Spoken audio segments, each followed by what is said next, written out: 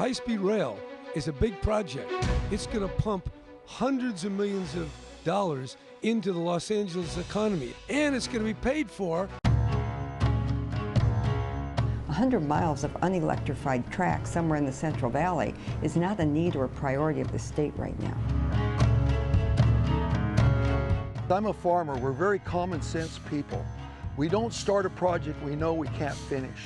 And what's upsetting to me as a taxpayer, as a citizen, is when they take upon themselves to start a project they don't have the money to finish. There's no indication that Congress is going to provide the rest of the money to finish the project, and they want to come over here and tear through all this prime agricultural land and then leave it not half done, a tenth done, unfinished, and everybody will walk away and we'll just be stuck with a mess.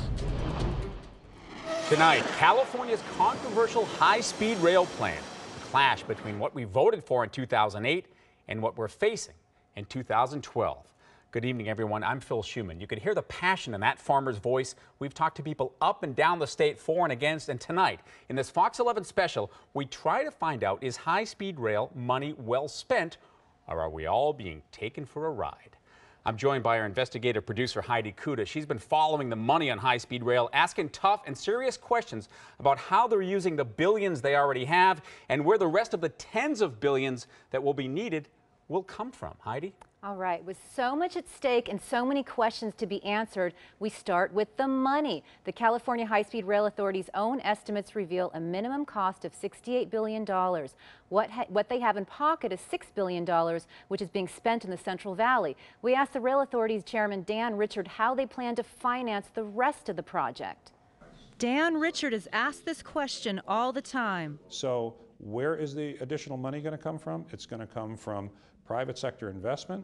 The chairman of California's High-Speed Rail Authority is confident he can get more money. We anticipate that at a certain stage of the project, not yet, but at a certain stage, it will trigger private sector investment that we estimate between $11 and $20 billion to come in and help build out the rest of the system. But critics say they're never going to get to that certain stage that triggers private investment because there's not enough cash right now to get there. Venture capitalist Michael Brownrigg says the Rail Authority has known this for years. They've been told by the private sector this is not investment grade. In other words, with the money they have now, they won't be able to do enough to show that it's a good investment. And they actually interviewed people in the private sector, and they interviewed finance people, and the finance people said, we wouldn't make this investment unless you promise to pay us back. That's a guarantee. Brownrigg is part of this Brain Trust, a group that includes professors, economists, and CEOs. They've all been studying California high-speed rail for years. Their big concern, without more money, the Los Angeles to San Francisco bullet train taxpayers were sold will only be a track with no cars in the Central Valley. There is no more money. So anything beyond that expenditure at this moment is pure bluff. But Dan Richard is optimistic. What we're talking about is an initial public investment, and then under our business plan, we would sell the right to operate the system to a private sector operator. They would write the taxpayers of California a check for the privilege of doing that. Michael Brownrigg says the only thing he knows for sure. It's a bad investment. That's the part that gets me the most. If you make an investment, you ought to get a return. And this is a lousy, there is no return on this. So Dan Richard, as you said, has asked this question over and over again, and there's a basic disagreement over what will materialize in the future. His thinking is if we build it, they will come, they being private investors? Absolutely. He also thinks that he can actually go to the federal government at some point, that this will be so enticing that they will be able to then say, hey, look, invest in us again. We have blown in dozens of calls to the Federal Rail Authority. They said there is no more money for this project.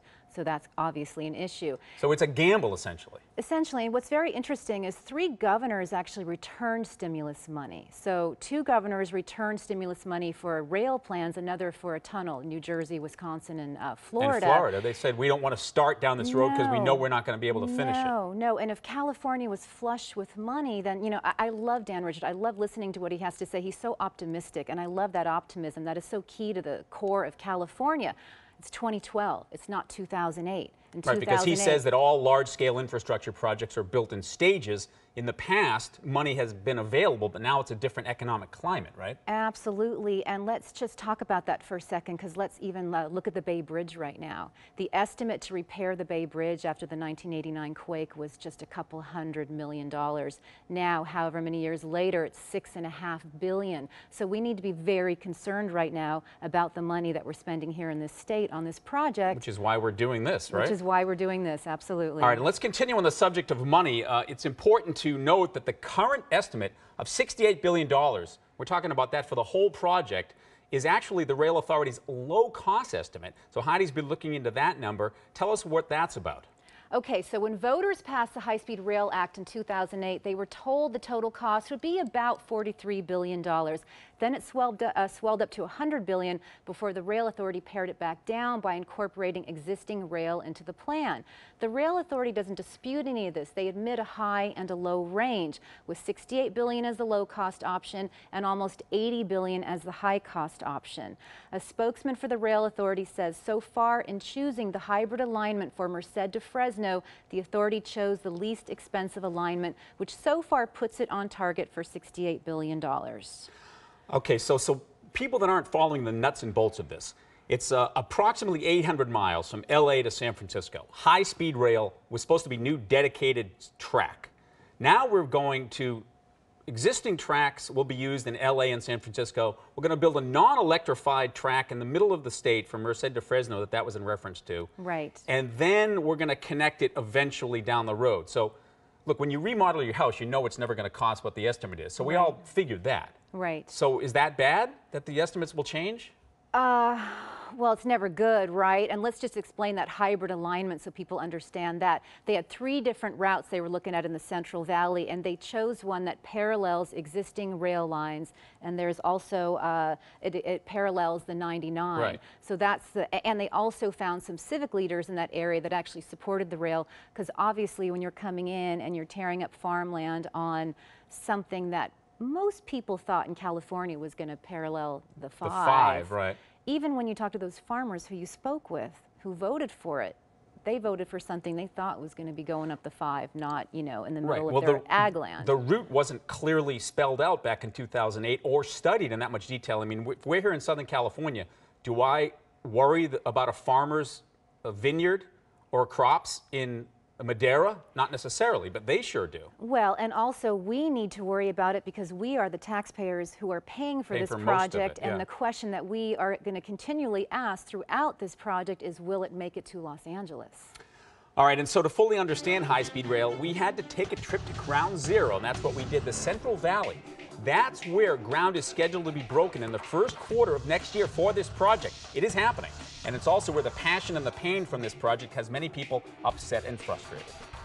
We want to forewarn you people, the way we're getting treated and the way the decisions that were made are so wrong. When they get to your area, there's nothing you can do. They will barrel through you.